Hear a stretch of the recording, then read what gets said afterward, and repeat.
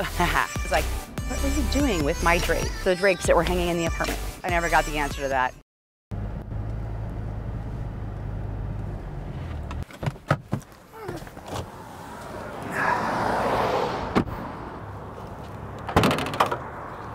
Excuse me.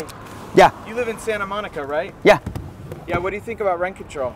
Rent control? Love it. It's the best. Where else can you make a couple $100K a year, live 2 blocks from the beach, and pay $600 a month in rent? Hi, I'm Kari from Sky Properties. I once tried to evict a tenant in Santa Monica who was doing Airbnb. I knocked on the door and the tenant answered, and it wasn't actually the tenant, but it was someone who I didn't recognize or know. And so I asked them, you know, where's the tenant? And they said, you know, they live in a different country. And I was like, oh, well, who are you? And she said, well, I'm Airbnb-ing the apartment for the weekend. And so we started an eviction. We served the 3-day notice, which of course went unanswered because he lived in Dubai. And when we got to court, he got a free attorney through Basta.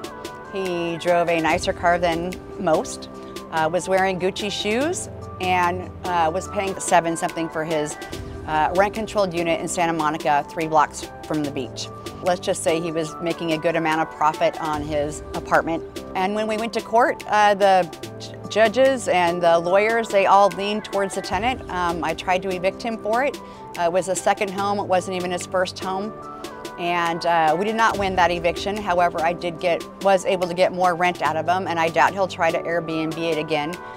But the point is, he kept his low-cost apartment, and he doesn't really need it.